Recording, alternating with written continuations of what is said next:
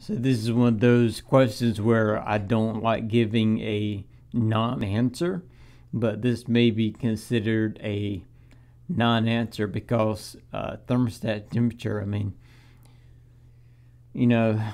it's you. I mean, what are you comfortable at? Some folks like 70, 72, 75. But what's good for you? What it's your home. What are you comfortable at?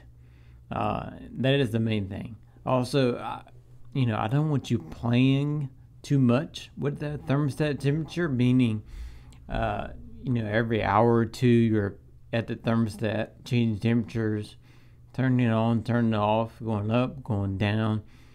Find the temperature you want, leave it there. Don't mess with it, but don't get too hung up on the number on the screen. Get hung up on the feel. What feels good for you? What are you comfortable at? It's your home.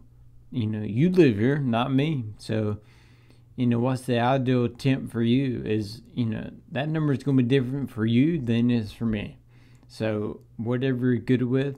The only thing I do ask on top of that, without, messing with the thermostat too much, whenever you're away from home, or if you're using a space that is not used very much in the summertime, especially, do not set it above 78 degrees. We are in, and why is because we are in southeastern North Carolina. It's hot in the summer. It's hot. It's humid.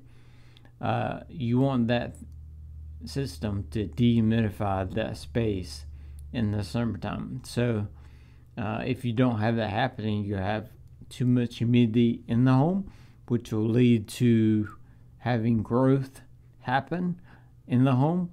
And that's going to be a bigger problem than you worrying about the energy cost to run the AC in the summertime.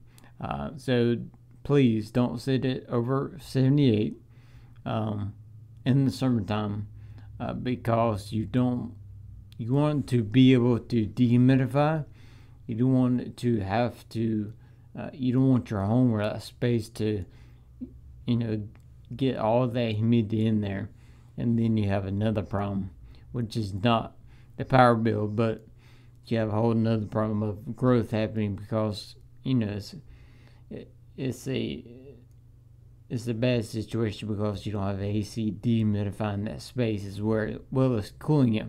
And one of the main features of the AC is the fact that it's also a dehumidifier. It's also going to take the humidity out of the air. That's why you have a lot of water in your drain lines in the summertime because it's trying to dehumidify and cool that space down. So don't go above 78, but also don't get hung up on the temperature on the thermostat. Again, whatever is good for you, whatever is comfortable is the temperature you need to have your home at.